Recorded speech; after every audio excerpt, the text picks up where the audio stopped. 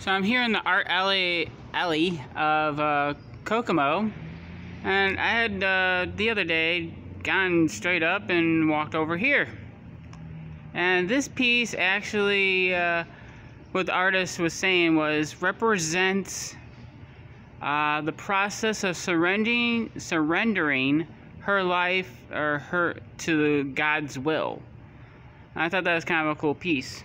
And there's some other pieces around here too, but I thought that was a pretty cool piece.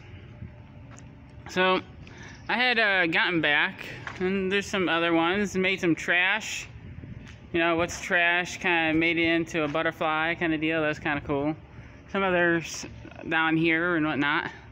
But this one verse, I got back and the Lord was starting to lay this one verse on me. Matthew 26:16. Woe unto you, ye blind guides, which say, whosoever shall swear by the temple is nothing, but whosoever shall swear by the gold of the temple, he is a debtor. Well, Lord, what are you trying to speak to?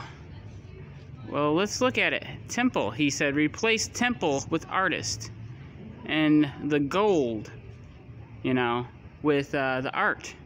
And so sometimes we have a tendency to replace a lot of the art. We value the art pieces more than the person themselves, he's saying. You know, who inspired the art piece? It was a person, wasn't it? And there's a piece over here I kind of like. It's called, I forget what it's called exactly. But it's called, this is a scene of worship. So many times we try to value the art pieces more than the artists themselves.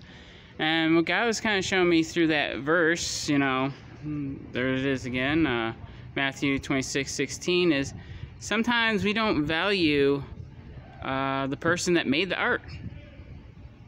And we are a temple of God, aren't we? So I just thought that was kind of interesting. So God bless. Bye.